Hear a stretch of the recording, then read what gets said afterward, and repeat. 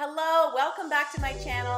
Today we're going to talk about the best virtual assistant services.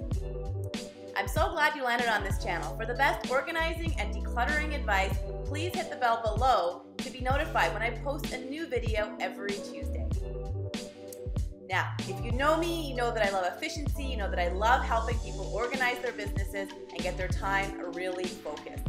One of the big things that I notice, especially in my course that I run for entrepreneurs on how to organize the back end of their business, the number one step in the first week together, we really focus on tasks, what they're doing in a day. And this goes from everything from their personal to their business life. We really drill down on these tasks. And why we do this is because if you watch my video from last week, you know that I want to remove clutter from your to-do list. And I believe it starts with your tasks. You have to know that 80% of your time should be spent on revenue generating tasks that relate to your business goals. So we spend a lot of time going through this in my course, but what this reveals during this kind of task audit is what I call it, is that there's a lot of tasks that you probably don't need to be doing, should not be doing, can give to somebody else. And in my experience, a lot of that somebody else can be a virtual assistant. That's why today's video is going to be some 3 places to find a virtual assistant or the virtual assistant services. If you don't know me, I'm Jane Stoller. I'm a life biz organizer. I've written 2 lifestyle organizing books, and now I help entrepreneurs get the back end of their business organized like a boss.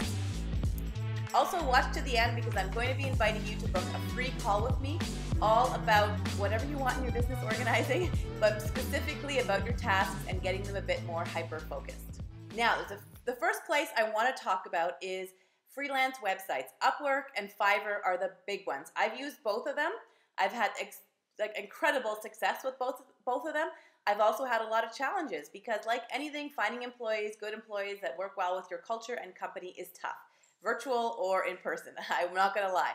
But Upwork I've used for a long time, and I found my virtual assistant through Upwork, and I have nothing but the best to say about her. But again, it took me probably about 5 or 6 to go through before I found the perfect assistant. If you want to learn about how I use Upwork, please link to this video where I actually do a 3-minute tutorial on the back end on how to use it and set up and post for a job for that. The second place where you can find an assistant, virtual or in person, is a traditional route. Go to your networks, go to job boards, post the job. This is likely going to be a bit more market focused or in your area, and perhaps you need that. Perhaps the assistant might have to eventually work with you or be used for errands or whatever it may be. So that is still completely an option. And today with social media, depending on the network you've grown, you could probably find a lot of great candidates right in your own network, and they probably already know your business a bit and have been following and might even be like-minded. And the third spot, which I am very excited to talk about because I've been spending 3 years trying to find the perfect virtual assistant company. And this is a company that manages them, that finds them, that provides them with the tools, for example, but still keeps costs low because they might be located in a different country, not North America. So again, totally up to you, the preference of what you need, if they need to be in North America or English native language, whatever that may be. But from my experience working with the Philippines and their staff, I've been there, I worked on projects there when I worked in corporate. I have such great experiences working with them that I really wanted a virtual assistant from there. Plus, it's a well-known fact that the wages are quite a lot less, but I am supporting them as well, and I'm giving them fair wage for their work. So I found a virtual assistant company that is it's based in the Philippines, but I know the owners. He's from Canada and she's from the Philippines, so they created this company. It's been going for a few years now, and it is phenomenal. So what it does is it helps find the talent, it teaches them, it really makes sure they're doing their job, it gives them the tools in terms of laptops. They actually do have an office, so the assistant can go to the office, or they can not. You pay a premium for if you have somebody monitored in the office. But this you might find the same caliber as you would in Upwork, but it relieves that time of looking for someone, having to interview them, having to go through several before you find the perfect assistant.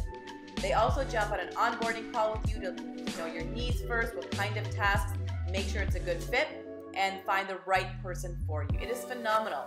You do pay a bit more for this service than you would if you find it on a freelance site, but the results can be trifold, and you can even find a full-time person for your staff for under $900 US a month, which is extraordinary. Again, I've used this service, I'm referring it to my clients, and if you would like this information, I am happy to do an introduction call with you.